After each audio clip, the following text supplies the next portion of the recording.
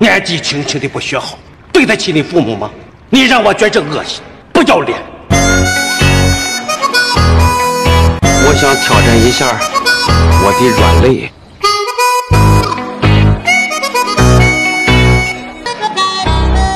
拍摄电影《私人定制》时，导演冯小刚想让一位老戏骨来扮演剧中老干部的角色。一开始谈的都挺好，但当他刚说剧里有些不正经的戏时，多位老戏骨也是纷纷表示拒绝。眼看开拍在即，冯小刚没了主意，但很快他就想到了一个人，老朋友范伟不正是这个角色的不二人选吗？冯小刚把这个想法告诉范伟后，范伟连声表示拒绝，还称这样的角色并不适合自己。没办法的冯导只好放大招了。他对范伟说，剧中的女主是李小璐。就是这句话让范伟连夜站票赶来了剧组，还声称让他感受一下辽北第一狠人的威力。李总，彪哥急了。可说归说，真动起手来，范伟却慌了神。在拍摄一段与李小璐的激情戏时，由于李小璐的泳装实在太性感，范伟每次眼神都不知道往哪儿瞟。据冯小刚说，这场戏足足拍了1天的时间。最后实在没办法，他就把片场无关人员全都清空了。这还不算完，冯小刚还亲自给范伟传授了经验。不得不说，这一块还得看冯导。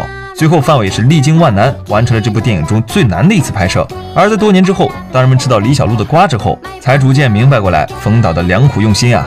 电影《私人定制》中，冯小刚说最大的遗憾就是没有让范冰冰来出演女主。在电影开拍之前，女主的选角中，李小璐早早的就确定了一个席位，而另一个女主，冯导想让合作过的范冰冰来演，毕竟双方都有非常好的默契。但这次范冰冰却没有答应冯导，理由是处理自己的家事。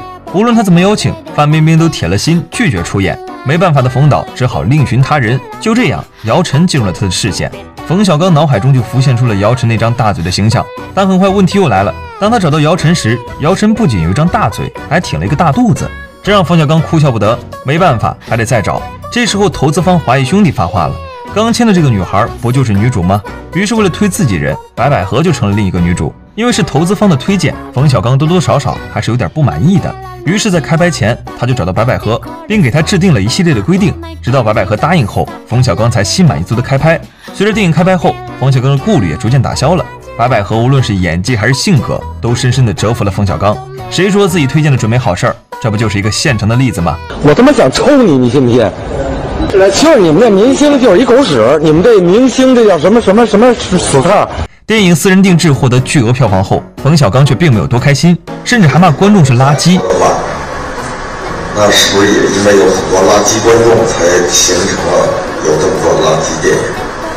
一定是和大批的垃圾观众有关系。原来在这部电影之前，冯小刚呕心沥血拍摄了一部战争片《1942》，然而这部拍摄历时9年的电影上映后却没有多少观众买账，最后导致华谊兄弟赔了上亿元。冯小刚也是个暴脾气，既然我这么用心拍的电影没人看，那我索性摆烂，拍一个以圈钱为目的的电影。就这样，仅仅1个月后，《私人定制》就诞生了。在这部电影中，冯小刚把所有人都嘲笑了一遍，骂人们雅俗不分。奥斯卡颁的最俗外语片奖，奥斯卡，你要不说我都不知道咱得过呀。头一回让我给拿了。值得一提的是，这部电影每5分钟就会有一个广告，而事实果然如此。虽然风评还是一如既往的差，但电影还未上映，他们就赚了个盆满钵满。冯小刚在电影宣传期间誓言，这部电影就是为了给华谊电影止损，其目的也仅仅是为了圈钱。电影上映没几天，他们就把之前赔的全部赚了回来。虽然赚了这么多，但冯小刚却被骂得体无完肤，观众骂的也出奇的一致，那就是他拍的电影全都是垃圾电影。而冯小刚也不甘示弱，直言既然有这么多垃圾电影，那为什么你们还要看呢？你们是不是都是垃圾观众？而更有趣的是，没过多长时间，1942这部电影风评急速转变，冯小刚也凭借着这部电影成功拿到了最佳导演奖，他剩下的也只有《私人定制》这部烂片了。